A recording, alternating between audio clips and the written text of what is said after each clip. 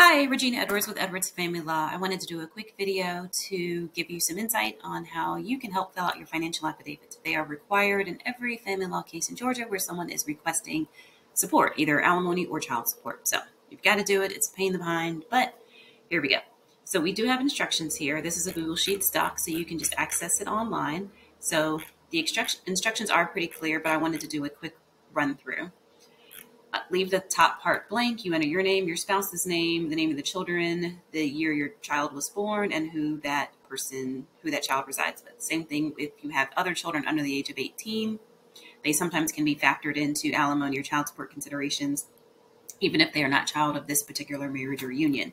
Do not touch any gray boxes. Here is where you fill out your income. So if your income is this amount, you just enter it here, and as you can see, it automatically populates above.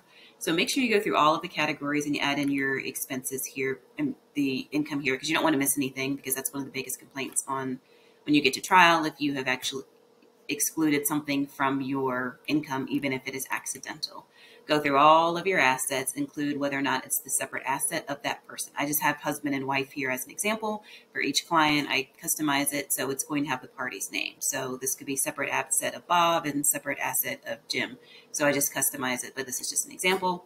So put yes, no, or I don't know for all of the assets. Yeah, list all of your assets. Then you have to list the monthly expenses. And this definitely factors into the support, because the court needs to know whether or not you can afford the support that someone is requesting, or whether or not, if you're requesting the support, this helps the court to determine what you need in terms of your expenses. So make sure you get all of your expenses correct. It is on a monthly basis.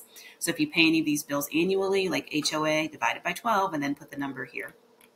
Put all of your pets expenses, automobile, any other expenses, children's expenses if you get kids, insurance, and then debts. Put in who you owe the money to, the name on the account, the balance due, and the monthly payment. Again, the gray boxes will add everything up for you. If you've got a business, you have to fill out all of these categories here. If you have more than one business, we'll insert some more rows for you. So it takes a very short amount of time to explain. It will take you some time to fill out, so make sure you take your time and do it carefully, because this document really does control a lot of the financial decisions that the court makes. If you have any questions, obviously we're available anytime to answer them. Have a great day.